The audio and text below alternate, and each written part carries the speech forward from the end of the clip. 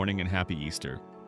When I started this project, I wanted to make sure that I would be able to provide some useful content to users, although a limited one given the age of the computer at hand. But how?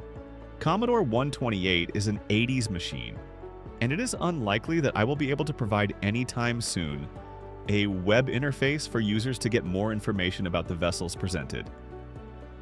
Then I thought, hang on, this is an app. And an app gives you links as well to click. But how do you click on a Commodore? How can I provide a working URL link to a Commodore user? Enter Martin. Martin had presented a few months ago a video where he implemented QR codes on a Commodore machine. That was my eureka moment. If I contact him, then maybe... Martin turned to be a super friendly guy that shared the same passions with me. The love for our old retro digital friends.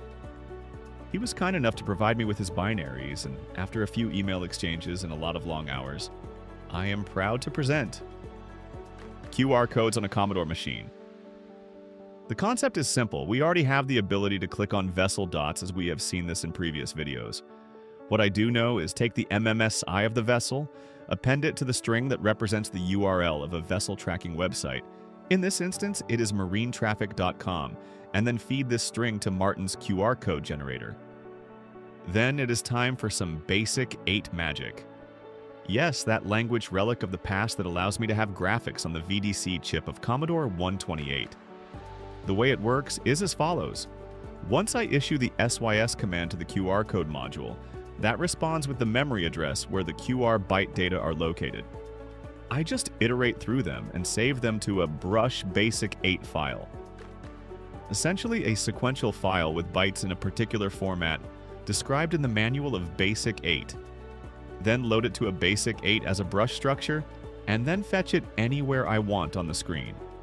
Luckily, the zoom command scales the image to any size I like. That helped me to avoid saving the QR bytes twice horizontally to overcome the VDC aspect ratio problem. It also makes things easier for your mobile to scan the QR code. Try it. Pause the video and scan the QR code. It will take you to the marinetraffic.com website and will show you information about the same vessel my Commodore is tracking on the video. Let's try to see how it works in reality. Here on my Vice emulator, I select a vessel location, and basic code sends to the running machine language process the screen coordinates. The process looks in memory for a vessel in this location, and once it finds it, reports back to BASIC the memory location of it. The BASIC language then goes and retrieves the data. Name, call sign, coordinates, etc. The important unique ID is the MMSI. This is the one I send back to the machine language code to generate the QR code. But I bet there is nothing more exciting other than watching this running in real hardware. So here is my 38 years old Commodore 128 running the basic 8 kernel and an Ultimate 2+ cartridge for network connectivity. Same as in Vice, you click and the past merges with the present. Who could have thought of?